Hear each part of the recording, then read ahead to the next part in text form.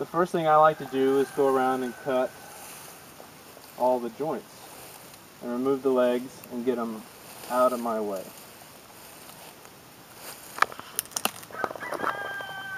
And you don't need a bone saw. You don't need all that mess. I like to do that. Down here there's actually two knuckles, two joints, one here and one here. Do not take the top one in case you like to hang your deer by its back legs. You'll not be able to do that.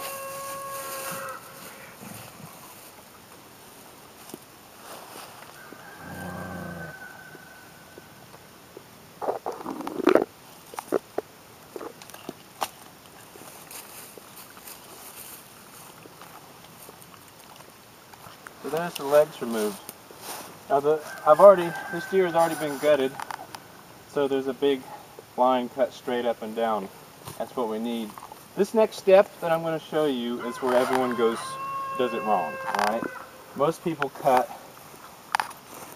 right here on a deer. That's so wrong in so many ways. The way you should be cutting them is on the top right here. I just stick my knife in and I follow the top of this arm. And once I get to the main body, I turn in and go to the chest. And that's where you're supposed to be cutting them. That one cut right there is what determines the shape of your hide. And this is going to make a square hide. So this is where you put this little guy away. You don't need it. Luckily this is a doe and it won't be so tough. But I like to just start pulling and find myself a little section here. And once you get the meat, if you start the hide correctly, there won't be hardly any meat on the hide. So right here you can see I've got a good start. Get my fingers in there. This is where most people start cutting. That's where they have a problem. So right there I've got a good start. I can continue pulling this hide off. And I'm using my knuckles. I'm actually rotating my hand in there. And it helps me use my leverage and get this deer hide off. I just had a hide brought to me the other day. I didn't know what it looked like, but they said that they couldn't skin it good because they didn't have a good knife. And that already told me what my hide was going to look like. And sure enough, it looked pretty crummy. So if it's a really tough deer, you can use the knife to start an area so you can get your hands into it. Like right here, this is a piece that's still connected, and if I just kept pulling, I would pull all that meat off. So I'm going to come up above it and fix that problem.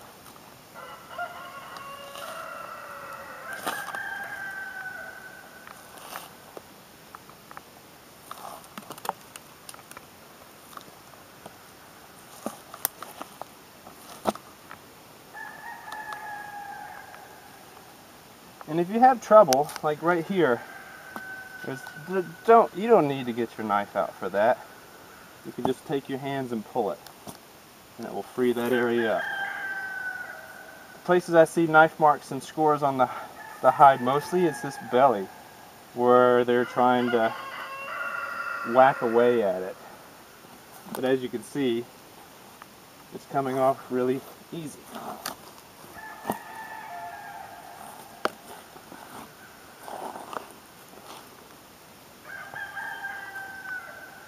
These necks can get a little tough. I see a lot of knife marks on the neck. But if you can just get it started, it'll come off just fine. Just like that right there. So I got this just about done on one side. And I like to walk them all the way down This is another area that's hard. It makes you want to use a knife. You can see it's not really wanting to pull. You just got to get up and behind it. You can use your hand like a knife. Like, you don't need a knife for any of this.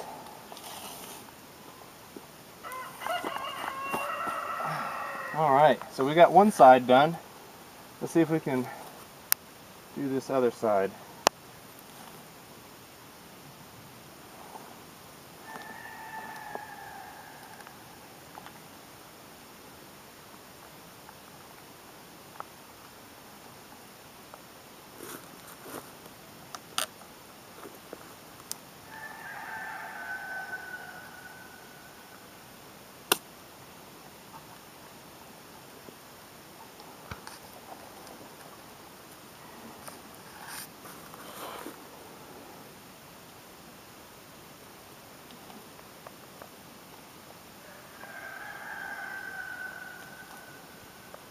There we go.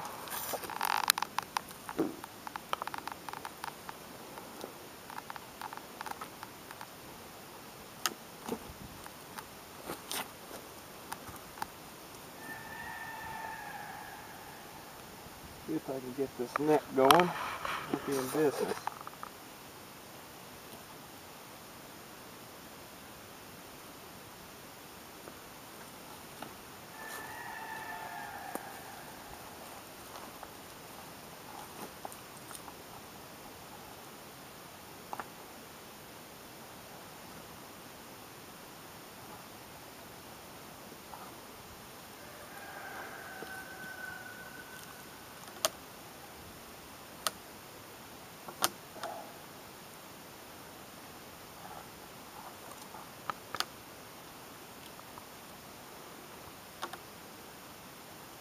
Looks like I've still got a little bit more cutting to do.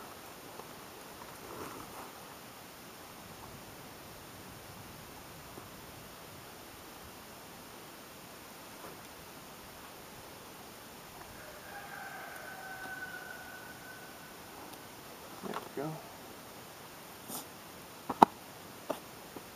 So, our hide's starting to pull off. I still need to free up a little bit more over here. And you can see, if you're just beginning and you don't really have the understanding of this, you can just pull it. As long as you pull it, you can leave all the meat on it you want. It's not that hard for me to take the meat off during tanning.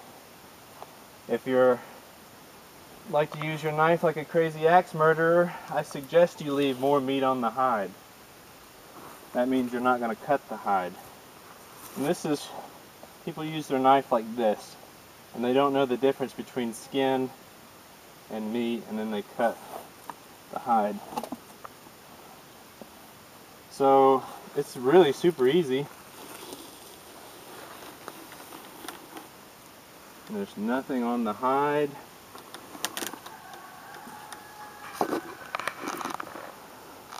I'm going to free up a little bit more.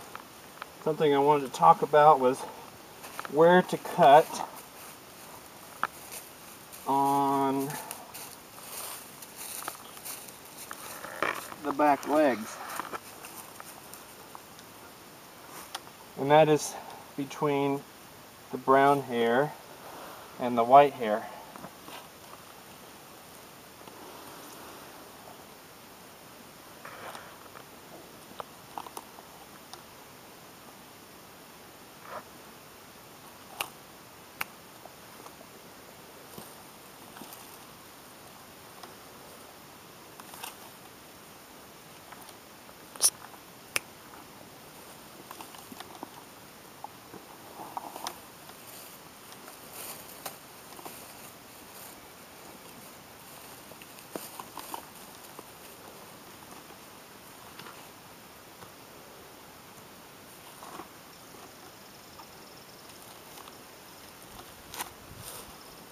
Alright, now we're towards the end.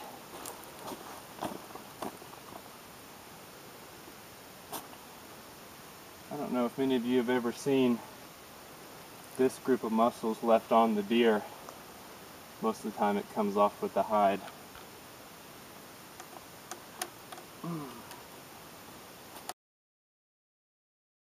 want to keep the tail on your hide. This also works for anything like fox, raccoon, coyote, if you want to skin other animals too. I wrap my hand around the base of the tail. If I just kept pulling, I would rip this off. It wouldn't even come out all the way. I like to grab a hold of it and put my thumb on it, and it comes right off in one piece. So that's our deer skin. I want to take a look at this hide and show you the shape that I was talking about.